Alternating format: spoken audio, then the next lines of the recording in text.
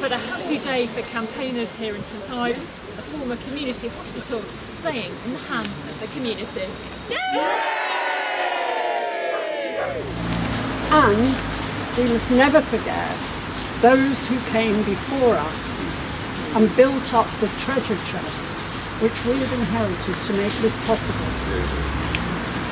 All of you who have believed that our ambition of turning this historic, redundant hospital into a health and wellbeing centre for the people of St Ives was achievable, and have demonstrated that in a way that is truly humbling.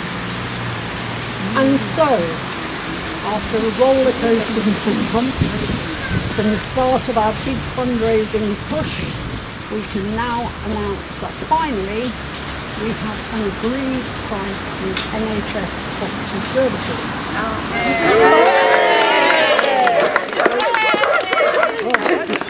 And that price is £1,022,000. Yes. We have funds in place to make this a reality, but we need an extra £70,000 to make this more possible.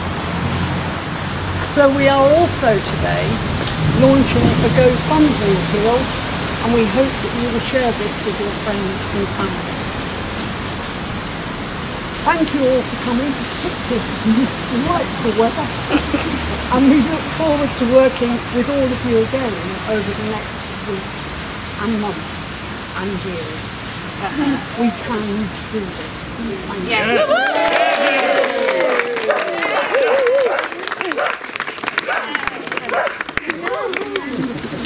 Good morning everyone. I'm only going to speak for the tiniest second just to say how amazing it feels to actually win something.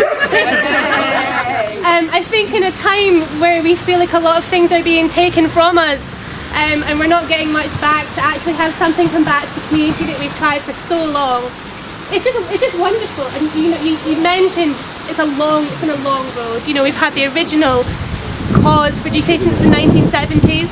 You know, and some of those fundraisers are not with us anymore, and we should remember that they worked so hard to try and keep it at the hospital for so long, and we are where we are now thanks to the volunteers, the friends and the community for just not letting it go, and I really appreciate that, and just congratulations to them.